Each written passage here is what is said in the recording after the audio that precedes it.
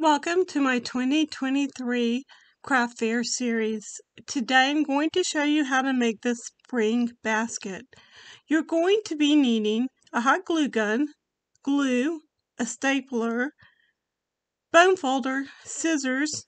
You'll also be needing cardstock, pattern paper. You will also need some ribbon to finish the basket. To save time, I've cut cardstock to 6 by 6 inches and scored it every 2 inches on all 4 sides. I then cut down the middle on 2 of the sides to create a flap.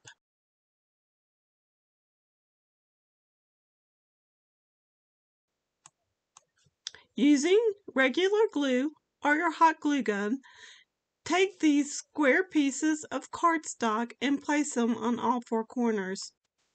These pieces of pattern paper measure 1 3/4 inches square. Now we're going to start folding this box.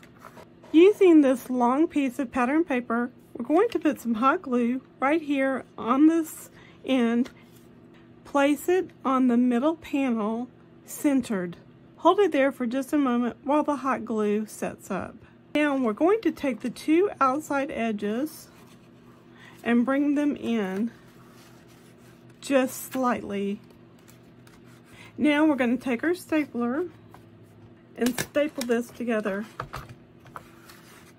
It looks like this. Now we're going to flip it over.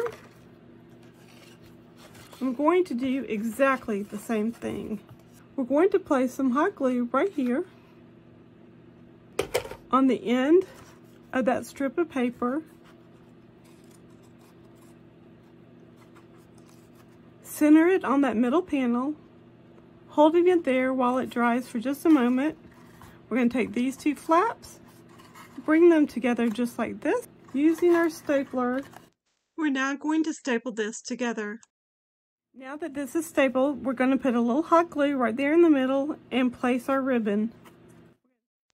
We're going to repeat this on the other side of the box. This helps to hide the staples.